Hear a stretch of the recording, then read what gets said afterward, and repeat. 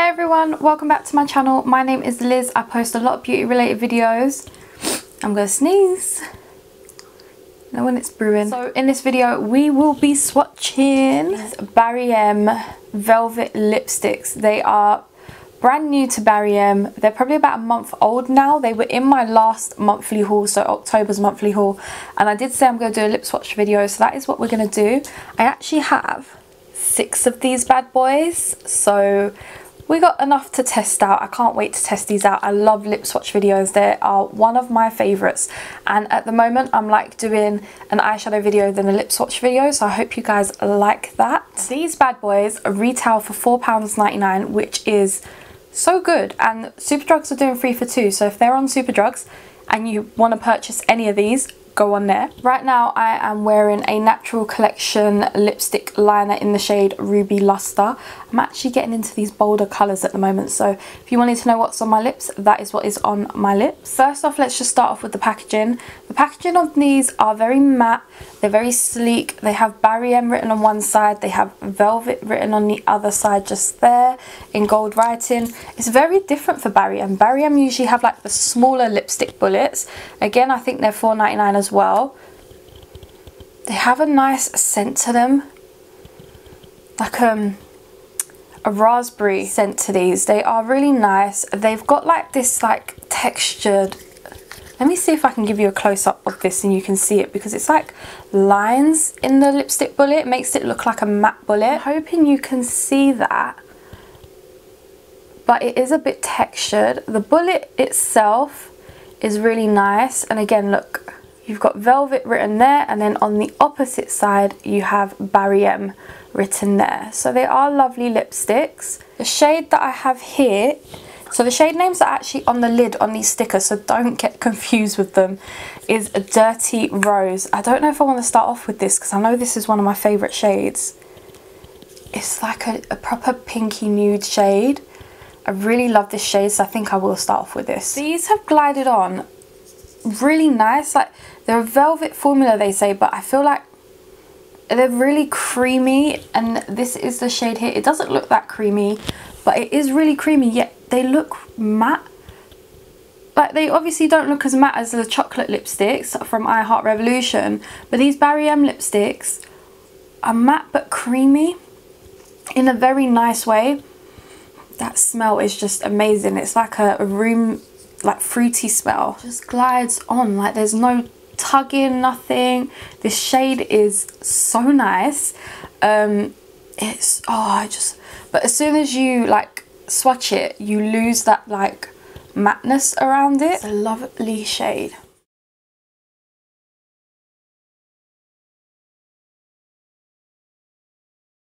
So again, this shade is Angel Kiss, and I'm already in love with it.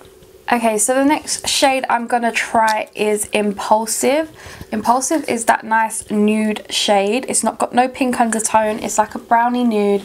It's lovely, and let's just slap it on my lips. Every time you put them on your lips and you smell that smell, it is gorgeous. But this is what the shade Impulsive looks like. Do you know what I like about these lipsticks is I'm not thinking about putting a lip liner with them. Like, they've not like smudged my lip line or anything. They've stayed in the line. Obviously I've overlined my Cupid's bow a bit with the lipstick, but that was me. They're just so good. Like, the shades are what I like in a lipstick.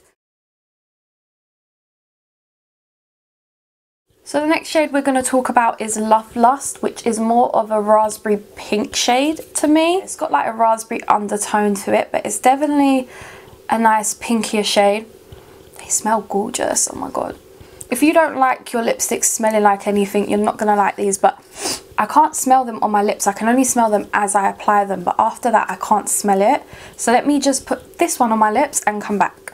I feel like these really give your lips like that juicier look, and they're very moisturizing on the lips. And I'm 3 lipsticks in by now. My bottom lip would be a bit dry, but as soon as I put this on, it's so moisturizing. These are part of the Velvet range. So there is a palette in this collection. This palette has a bronzer, highlight and blush, as well as 9 eyeshadows down here. It's gorgeous. I cannot wait to test this. Maybe I will test this out in another video. And then I think there's about 6 nail polishes in this range as well, but I haven't picked them up just yet. Usually I do pick them up, but I haven't just yet. So yeah, this is what the palette looks like. It's adorable. It just reminds me of a like Valentine's collection. But I love the fact that the lipsticks aren't like very pale. They've got a lot of pigmentation to them. So this is Love Lost. Let's move on to the next. Now this shade that's on my lips is called Bittersweet. It's not my favourite, I must admit. I think this would go great on my skin tone with a dark lip liner, and it just brightens up the centre. It's very concealer lips with a hint of pink. But it would look amazing on pale skin tones, and for like medium to darker skin tones with a darker lip liner and put it in the centre, that would look gorgeous. So anyone could use this as long as you just know how to play with the colour. The next shade I have is Crave Me, which sounds like a nice colour. Oh, it's a really nice dark brown. Yeah, this is a me shade. And because of how pointed the tip is, it's really nice to get into the Cupid's bow. Okay, so this is Crave Me. This is a lovely cool-ish tone brown. No, it is a warm tone brown. This is lovely. This will be amazing for autumn when you're doing a nice smoky eye. Just like I said with that fudge colour, I think it was from I Heart Revolution. This looks exactly the same. Have I got it here?